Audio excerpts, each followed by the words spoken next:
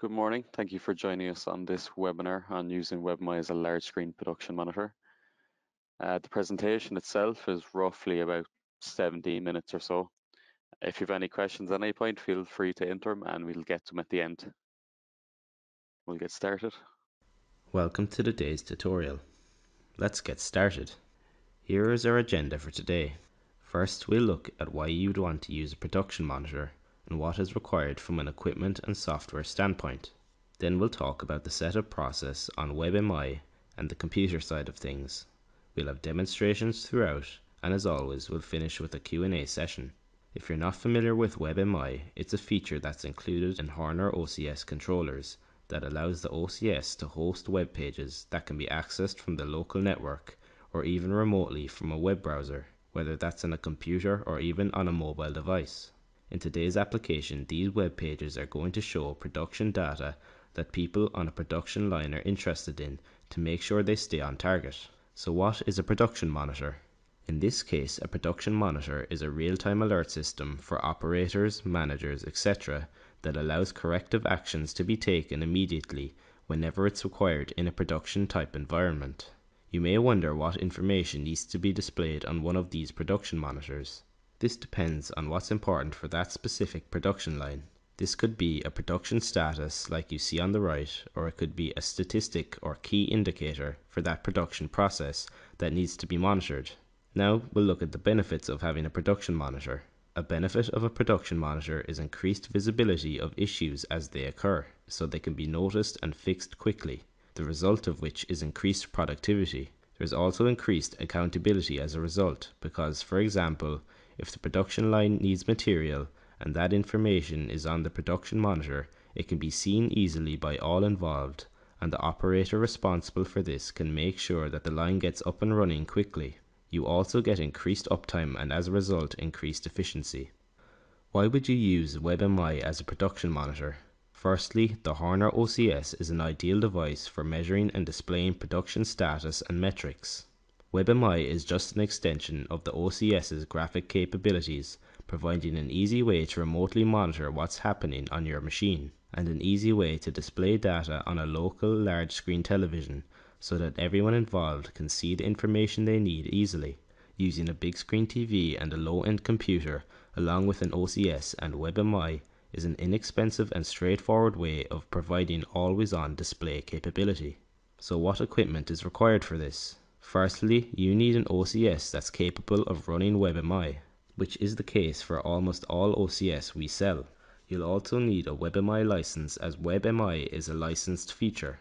This is a one-time upgrade per unit to support this functionality.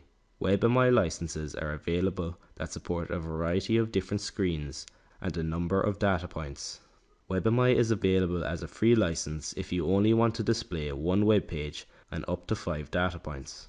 Of course, you'll need a TV that's of appropriate size that you're looking for so that it can be seen from a distance in the production environment. Then you need a computer that offers a network connection and a HDMI output. This can be inexpensive, for example a Raspberry Pi, an Arduino, or what I'll use in my example, which is an Intel computer stick. Now we'll look at the setup process. Firstly, you'll need to complete your OCS application. That application needs to include all the variables that you want to display on the production monitor. The next step is to create a copy of that final Cscape file and then open a copy of that file. Then go into the hardware configuration and change the target from the OCS it was developed for to Web Designer. Once that's complete, this new Cscape program contains all the variables that are running on the OCS and is also configured for a large screen display, which you can use to build your web page. Next, in the graphics editor, you can build your production screen with the data you're interested in. Then it's just a matter of setting up, deploying, and testing your WebMI screen. There are a couple of key elements to this setup process. These settings are found in the graphics editor. The first setting we'll look at is in the config menu under user security. The default settings will work fine with a couple of exceptions. First, make sure that you check the WebMI support checkbox in the user security window. User security is where username and password credentials are created so that people can log into WebMI. In this case, we have one user, which is our big screen TV, that's going to log into WebMI and stay logged in 24/7. So the default username and password will work fine here. The user timeout is also irrelevant in this case, as our one user will be logged in permanently. Another key WebMI setting is the inhibit session timeout option. That option will make sure that regardless of how long that production monitor has been turned on and is monitoring that web page, that it never logs out. That's located in the Web Options dialog box. Now let's begin our demonstration where we look at that WebMI setup. I'll open Cscape. What I have here is the copy of the application that I have running in my XL4. In this example, the XL4 is installed in the production environment. First, I'll go into Hardware Configuration and under Series, I'll select Web Designer. Then I want to select the resolution that's most appropriate for the big screen TV, and that would be 1920 by 1080, which I will select now. And then we're going to go to the graphics editor. The first thing you'll notice is I have a big screen, and in the corner I have a graphics field that you can barely see, which is the first screen of the XL4 that's running in the production line. Since I'm developing a big screen display, I'll delete this information from the first screen, and I'm going to replace it with my own larger graphics. I'll start with a bar graph and I'll make it big. I'll double click here. The variable I'm going to monitor here is machine availability. That's already developed in the application that's running on the XL4, which is where all my data for this demo is coming from. I don't need to show scale limits or ticks or any kind of legend, because I'm going to handle that with separate text. That separate text will be very easy to see on our production monitor. Next, I'll change the color of my bar graph to green. Now that's my bar graph configured.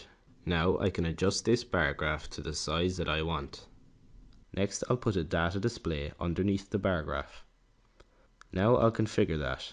Here I'm still displaying availability, which is a metric between 0 and 100%. So for the engineering unit, I'll select percentage. This is not an editable field, so I'll deselect that. I don't need a legend in this case. Since I'm working with percentages here, I'll just select 3 digits from my display format. For the size of my text, I want this big. I'll select 48 point for my font size. Next, I'll make my background color white. Now let's see what this looks like. I'll adjust the positioning of my graph slightly. Then I'll put a label on the top. With a big screen, you're usually better off with separate data fields instead of using the built-in legends, because you want to have big text and you want to control where that text is on the screen.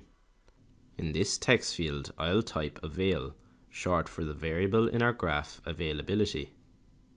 I'll also give this a big font size. Now I'll copy and paste this twice because I have 3 parameters that I want to monitor. Now I have graphs for each of my 3 parameters: availability, performance, and quality. I'll ungroup these so I can edit them individually. So I'll configure this one first. I'll change my variable from availability to performance. I'll also change this numeric data object displaying my variable to performance. Then I'll change the variable in this graph to quality. Then I'll change the variable in this corresponding data object to quality. Once that's complete, I'll go up here and I'm going to change my labels. So this one is performance, and I'll change this one to quality. The last thing I'll do is I'm going to include a gauge object for my OEE, or Overall Equipment Efficiency metric. I'll double click that and I'll select OEE as my variable here. Next, I'll go into my advanced properties. I'll make the labels bigger on our gauge. We don't need a digital meter, so I'll deselect that part. Now let's see what this looks like. That looks good. I'll make another numeric data field for my OEE, so I'll copy and paste this one and then change this variable to OEE. I'll also make another label and I'll type in OEE. So as you can see, this is quite straightforward. I'm simply building an OCS screen, and it just so happens it's set as a target for Web Designer. Now I'll adjust those settings for WebMI to make sure it's going to run the way I want. I'll go into Config, then User Security area. I'll make sure WebMI support is checked. Here we have a default user and a default password, which is fine in this case. That's all I need to change. Now let's look at screens. From here we're going to go into Web Options. Here we're looking at Inhibit Session Timeout, which prevents the web page from timing out. We also have a web page title which says Horner APG, which you could change to your company name. That title is not going to be visible as I will be running this web browser in full screen mode. So that is my WebMI configuration complete. Before publishing this page, I'll show how to make sure your OCS is licensed for WebMI. For this, we go to the WebMI pull down and then display/validate WebMI license. Now Cscape is going to query the OCS and find out if it's licensed for WebMI or not. In my case, I've already licensed it, as you can see here. If it wasn't already licensed, I could hit this upgrade button, which gives a place to paste in a voucher code that I would have purchased either from my local distributor or from the Horner website. That voucher code would then allow Cscape to apply that WebMI license directly to that OCS. Then I would need to do a power cycle on the OCS. I would then be set up with WebMI, with one exception, which I'll show. Next, you want to generate the code that's going to run, or at least reside on the microSD card on the OCS that is going to be used for the web page information. That can be done from the WebMI menu. To do that, I'll publish to removable media. That will publish my web pages to my local computer. I typically select the destination of my desktop, then in the end I have my WebMI folder that I can manually copy over to my OCS into the root directory of the microSD drive. Then I may have one more power cycle to do and I'm fully up and running with WebMI. Now let's look at computer setup, because all I've done is set up the OCS to have my web pages available to be served up whenever they're queried by a web browser. The first step for setting up that computer is we need to make sure that the computer's boot process is automatic. If there's any scenario where you need to reset something, you want to just unplug the system and plug it back in, and have it come up automatically running with the production display.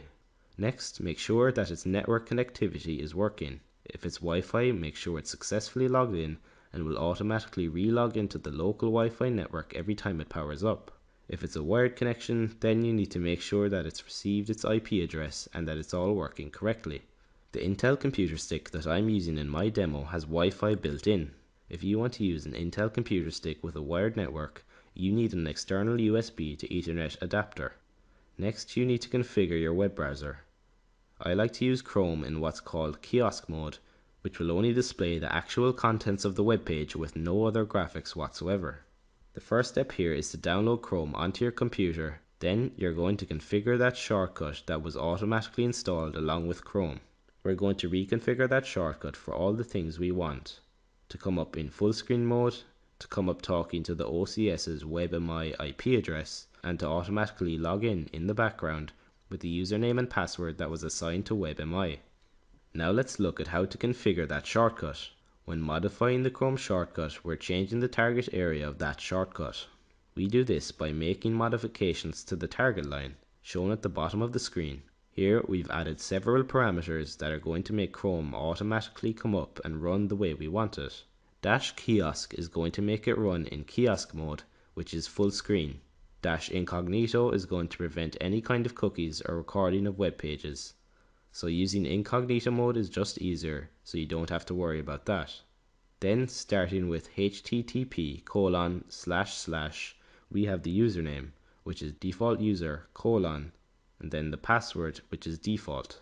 Then after the @ symbol, we have the IP address of the OCS, that is the web server. The next step is to make sure a copy of that shortcut ends up in the startup folder. I'm doing this in Windows. We could do this in a different operating system, and the results would be the same, but the steps will be slightly different. With Windows, you need to make sure that a copy of the Chrome shortcut that we just modified ends up in the startup folder. Here I'm showing the steps that we'll use to do that. First, we'll invoke the run window. We'll type shell:startup to pull up the startup folder, and then we're going to copy and paste the Chrome shortcut that we just modified into that folder. Now, in our second demonstration, I'll show you how to do that. In my case, using my Intel computer stick running Windows 10 with Chrome. First, I'll show you the end result. It's running in kiosk mode or full screen, so you're seeing the end result of the setup I just created in Cscape. Now I'll show you how I did that setup. Remember, this is a low-end computer, so it's not the fastest. Here is my desktop where I've already installed Chrome. Here's the shortcut that was created when Chrome was installed. I'm going to right click and hit Properties and show you the target line. I've already edited this. When Chrome created the shortcut, the target line ended at chrome.exe. I added the dash kiosk so it'll run in full screen mode. Then I added the dash incognito so that it wouldn't be dealing with cookies or browser history. Then I have http:// after which I include the WebMI username where I'm just using the default, which is default user, a colon, and then the WebMI password where I'm also using the default password. Then after that @ there's the IP address of the OCS running WebMI. So I'll hit OK here. The next step is to open the run window by hitting the Windows key and R. Then type shell:\startup, which I have here already, and hit OK. And then I have the startup folder. I copied my Google Chrome shortcut into this folder so it will open on startup. Now that setup is complete. Another tip is you could turn off Windows updates, but in general that is all the steps you have to do. I'm going to reboot this computer and show you what happens when we have a power cycle. So I'm going to hold in the power button until it shuts down. Now I'm going to power it back up again. Now I've just rebooted and we're on the desktop, and in a moment the computer will run the Google Chrome shortcut in the startup folder. And there we are, and here is our end result in full screen. Thank you for joining us for today's tutorial, and the Q&A session will begin shortly.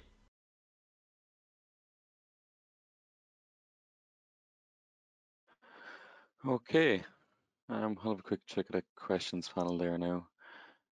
Do we have more info on WebMI? Well, we did do a webinar previous on it, so that'll be there in the past videos if you'd like to go back and look at it. And also on the website, we do have the manual for using WebMI also. So I think that should cover all your needs. And if not, follow on with tech support. Is there any other questions? Not just yet. So we shall follow on with our usual and go back to upcoming webinars. So next week we do have part 4 of our IAC videos, which is more focused on using UDFBs. And then we have a double header of recipe management and then unique Cscape function blocks to take us into May. Yeah, all the old videos are there as always. And feel free if there's any topics that haven't come up to let us know and we'll try to fit them into our schedule. I'll just do one last check of the questions panel.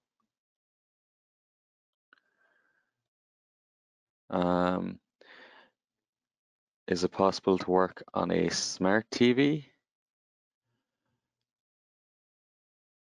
Just for monitoring. I will have to double check on that one, but I will follow up with you directly.